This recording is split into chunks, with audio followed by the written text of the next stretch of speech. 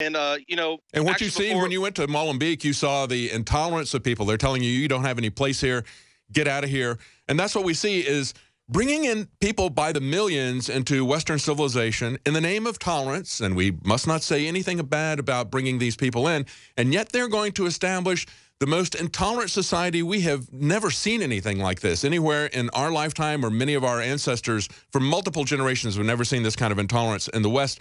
And it's an intolerance that not only extends to penalties and anger and harsh words, they will kill you out of their intolerance as well. Well, exactly. Just like reporter Daniel Pearl. Daniel Pearl was actually investigating the guy who put these numerous compounds up in America that Moonbark Ali Jolani, part of Al-Fuqra, helped start and fund here in America. Daniel Pearl actually went to Pakistan to go speak with his cleric and was abducted and then essentially murdered. And they believe that Jolani had a lot to do with that. Now, I was going to show you guys this. Inside the compound, they make their own paper. It's called the Islamic Post. And we found a very interesting article in here because it's titled, hold on a second, I got to go through this. And the Islamberg, that is a private compound. It's not an incorporated city or anything like that, right? Yes, it's a private compound. Now, it says right here, fear Sharia is coming to America, ? Too late, it's already here. Now, when I spoke with the sheriff of Deposit here in New York, the guy said that they govern themselves within this compound. So he said, essentially, if it gets to a point where they call the police, they will ask the police to come on and help them, but it doesn't happen. They're very secretive. And he said, whatever happens, whatever kind of violence, killing, murder, whatever it may be that happens there, they deal with it internally. So my next question to the sheriff was, is that basically Sharia law running their compound? And he said, yes, it is. And he talked about how they wear military clothing, garbs, and they also are a militant group of people. Yeah, so the fact that it is so secretive and that we can't get in there and find out what's going on. Yeah, it's de facto Sharia law, as we've seen in the community in Michigan, where they say within 500 feet of a mosque, you can't have any alcohol. And so that's changing everything about that small town. That is Sharia law de facto. It's not de jure. They didn't declare it. They didn't say, we're erecting Sharia law. No, instead, what they do is they implement the different aspects of it whenever they get a majority in any area. We see the intolerance come out at that point. Yeah, they were trying to compare it in the article, the Sharia law, to our U.S. Constitution. I mean, there's definitely some interesting stuff in this paper.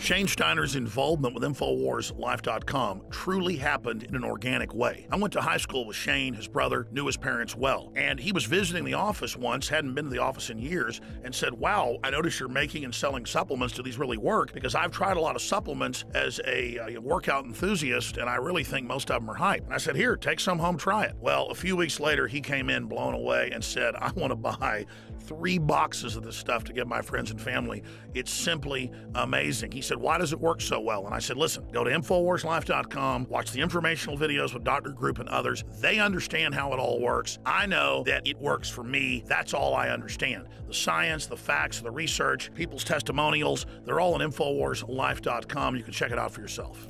I wanted to go to the gym. I wanted to push myself and work out harder, and that led to me being able to come out and do stuff like the barefooting and the surfing and stuff like that, which I've never done. I never would have done that 2 years ago. Shane has said over and over again, more than just libido and energy, it made him want to get into the gym more. It made him want to get in better shape. And believe me, the Steiners have amazing genetics. His brother is a world champion steer wrestler. His dad, Bobby Steiner, is a famous world champion bull rider. They've got natural genetics. But when you added this to the mix, in Shane's own words, it took him to the next level.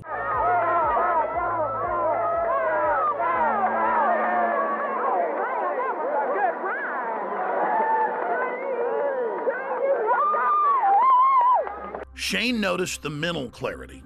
Bobby was able to work out longer and gain muscle mass. He's already completely shredded. I gotta admit, for me, the biggest effect has been libido. Now, I've never claimed to have a body like some beach model, but back when I was 20, 22 years old and worked out every day, I looked great. But over the years, and being married, having 3 kids, working 18 hours a day, I gained basically 100 pounds. And it's been a long process losing that weight in the last 4 years. But if you look at the photos and the videos of what I looked like 4 or 5 years ago versus today, the results are dramatic. I'd already cleaned up my diet. I was working out hard, but I'd only lost about 20 pounds. It was adding the other key ingredients from InfoWarsLife.com that helped me personally go to the next level and shed another 35 pounds. This has actually made me feel so good that here lately, about a year ago, I started training jiu-jitsu, and that kind of led to doing some boxing and kickboxing. I mean, it's amazing that 2 years ago, I was on the couch and couldn't even tie my shoes, and now I'm training with MMA fighters and just doing stuff that I never thought that I would be doing ever again. So Super Male Vitality has allowed me to do some amazing things, and if it has those kind of effects for me, I know that it will do great things for you. So just try Super Male Vitality. I promise you, you'll love it. And finally, let's look at Anthony Gucciardi, InfoWars.com reporter. He also works with Dr. Group and others, helping develop the newest, most cutting-edge, high-quality supplements. Let's take a look at what happened when he tried to barefoot ski for the first time with the Steiners. And remember, we're not making fun of him. He had the will to get in the arena, and he's lost more than 10 pounds in the last few years of fat and gained more than 10 pounds of muscle. And Anthony chalks it up to Super Male Vitality as well.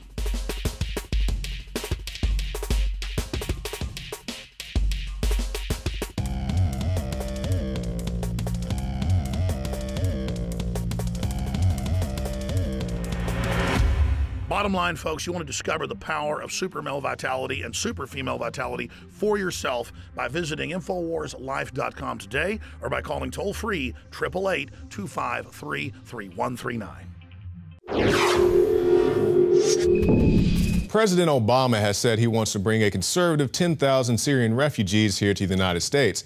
Now, while this may seem like a humanitarian effort, you have to remember that it's Obama and his administration that are arming al-Qaeda rebels to go into Syria and tear up the location. They're burning Christian villages, they're chopping people's heads off, ripping out people's vital organs, and doing all manner of horrific things. Now, to talk more about this, we have Syrian girl Mimi Alaham. And thank you for joining us today, Mimi. Thanks for having me, Jakari. So it's a hot topic here in the States. I know it's very important to you as well. You know, what's going on with the Syrian refugees. A lot of people here in the States are concerned about what's going to happen if the people actually come here. We have many governors trying to refuse entering Syrian refugees. Meanwhile, Obama is saying, let's bring them here. Do you have an opinion one way or the other, whether they should be coming to the United States? Well, you know, I think in the first place, we need to reframe the entire debate, because you have one side that's basically demonizing Syrians and the other side that is saying we should have complete multiculturalism and no nation state. You know, the left-wing protesters basically are saying that. And we have to actually take a step back and question, how did we get here? Yes. And that is by the creation of these wars and the promotion of terrorism in the Middle East. And, you know, there is an objective through these wars to force multiculturalism, force people out of their, you know, homelands without their will and put them somewhere else. And the reason for this is to annihilate the existence of nation states. And this is something that Zebig Brzezinski he's one of the main founders of the Trilateral Commission and Obama's advisor, has always promoted, you know, that the nation state should no longer exist and should be destroyed. So before we, you know, get into whether they should come or not, you have to first, you know, ask how the Syrians themselves got to this situation. And they don't want to be refugees. Nobody wants to be refugees. And a lot of them are saying that they would love to be able to return home. If you heard them speak for themselves, you know, ideally people should be able to stay in the land that they love with their own family members. You know, and the thing is, the idea that these refugees are ISIS and hence dangerous, forgets the fact that the majority of ISIS is not even Syrian.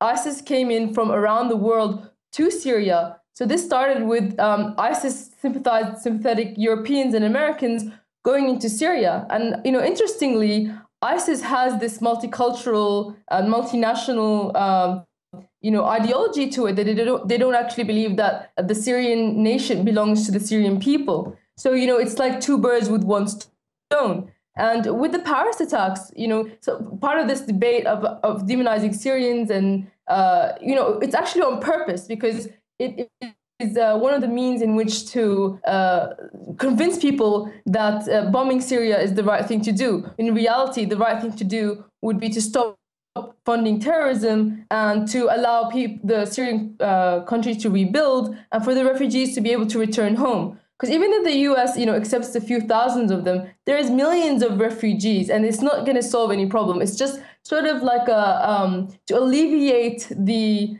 concerns of the left-wing do-gooders that now get to feel good about themselves because they got a few thousand Syrian refugees to the States, whereas they're actually it's a half measure. It's a half measure.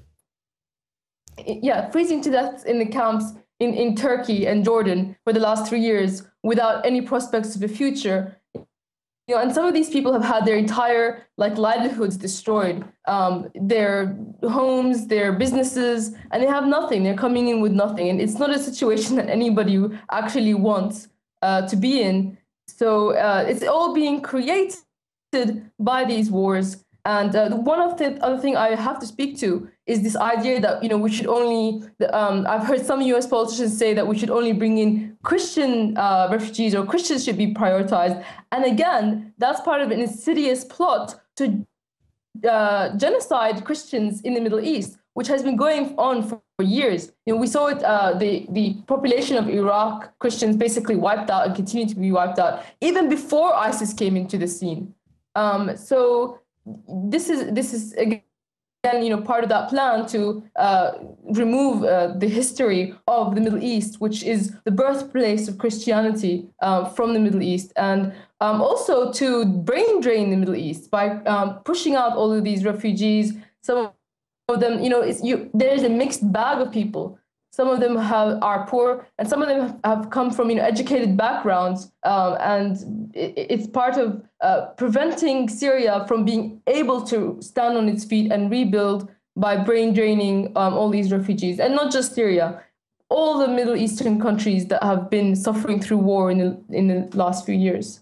And you make a very interesting point, because I tried very exhaustively to explain this to people, what you just said.